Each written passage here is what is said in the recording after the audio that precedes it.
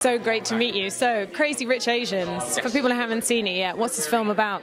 Oh, it's about love. It really is. It's love on so many different levels, from a young couple to the love that a mother has for her only son, to the struggles of being accepted in family.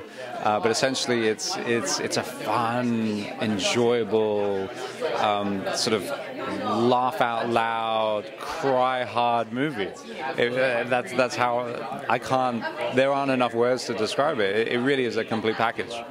And you're something of a Prince Charming. What can you tell us about your character? I am the eligible bachelor of Singapore, and unbeknownst to my girlfriend Rachel Chu, he is the heir apparent to this ridiculous family fortune back in Singapore. So the whole sort of story really is himself bringing her back to Singapore for his best friend's wedding, and her finally finding out the hard way that he is from the Young family, which is old money rich in Singapore. It's your debut acting role. It's a pretty massive one to land. What's been your experience, and how is it working with John, director, and Constance?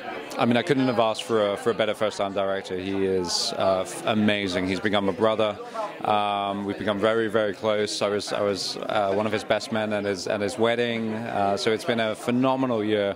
But to start off in a film like Crazy Rich Asians with a role that's very similar to who I am as a person, I think really lent itself for me to do my best, and carried on with A Simple Favor with Paul Feig, and then Monsoon with Hong Kao. So 3 down, more to come. And it looks like it was a lot of fun to film. Were there any particular highlights for you? I think the ensemble pieces, getting with Ken and Jimmy O Yang, Ronnie Chang, Aquafina, it's become a massive sort of family, and we still, to this day, keep in touch. And it seems like, it's a bit of a watershed moment in Hollywood to have all Asian cast, Asian director, but then maybe it's also a bit, it should have happened a bit sooner. 1993 was the last time in all Asian cast. Shoulda, woulda, coulda.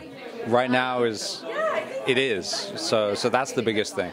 The gate's been open, the doors ajar.